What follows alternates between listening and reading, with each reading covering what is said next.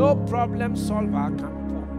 No problem solver can be what? Can be poor. The problems you solve determines your income, the salary. Solve difficult problems and you'll be qualified for rewards. None of the magicians could solve Pharaoh's problem. Just as solved, they said, now do. Now do what? Solving problem has power. Has what? Has so much power. You can't solve problem and beg for promotion. Many people don't like solving problems. Yes, they want to be promoted, they want to be rewarded, they want to have fun. When you are solving problems, you do what? And solve problems accurately. That's what solve problems with a touch of excellence. The problem you solve will differentiate you from others and bring you to say, and Daniel had an excellence. Daniel chapter 6 verse 3.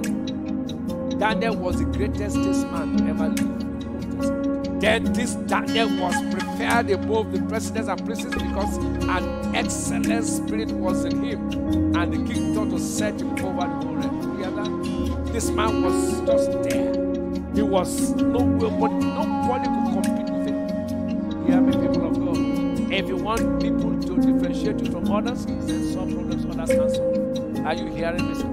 The quality of leaders that will look for you is determined by the kind of problems you solve. See a man diligent in his business, he shall stand before kings, he shall not stand before men. See a man diligent is what? Proverbs 22 verse 29. He shall stand before kings. Great men will look for him. He shall not stand before mean men. Once you are there at the top, you don't beg for promotion. You don't beg to be known. They look for you. Right here. They just look for you and they will look for you.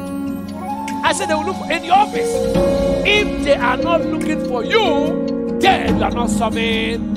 You leave an office and nobody knows you left. Something.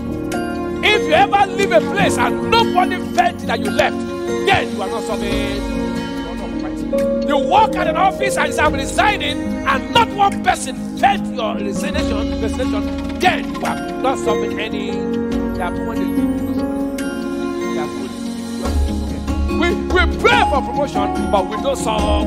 If you want to be prosperous, then solve problems. Solve problems. Others are afraid and incapable of solving. No man at the top. Pray, doctor is something. Pray, lawyer is something. Pray, your teacher is something. Any pastor at the top is something. The more problems you solve, the more money you make. No problem? No. Not your problem? Not your problem. Woo! Solve problem everyone is running away from. That's how to be at the top.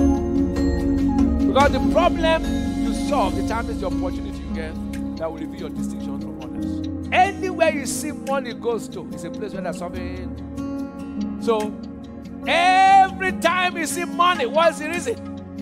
Do this, for either you know it for the place, you cause the place yourself. If you want more money, then solve big problems. First and foremost, when you want to solve, you say, am I going to solve problem for people? Or am I going to compound their problems? You are not in business if you are not solving